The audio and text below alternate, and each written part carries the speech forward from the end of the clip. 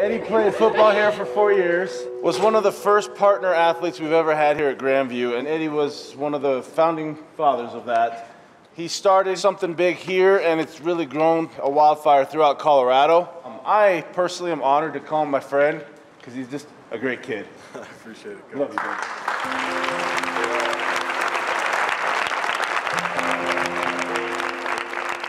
And that was just a special time. I mean, we did a lot of fun stuff here, that's for sure. We did. We had a good time.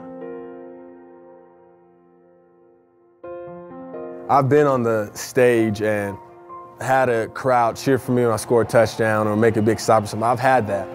And students with ID, unfortunately, sometimes aren't afforded that opportunity. I was never the smartest, never the fastest. Really, where I am today in regards to playing in the NFL, all I did was just work hard. And as long as you have that work ethic and that perseverance to take you there, the sky's the limit for you guys.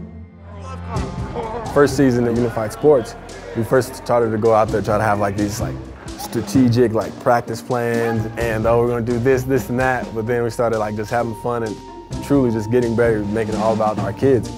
And it was amazing. You know, that's what it was all about. A lot of people think you have to have this huge movement to make a difference, when really, at its core, most of the time, those huge movements start off as like a snowball, and then as the ball gets rolling, and all of a sudden you have a huge avalanche, a huge movement. Grandview High School taught me to do anything, put somebody else on a pedestal. People seldomly forget how you made them feel, the experiences that you had with them.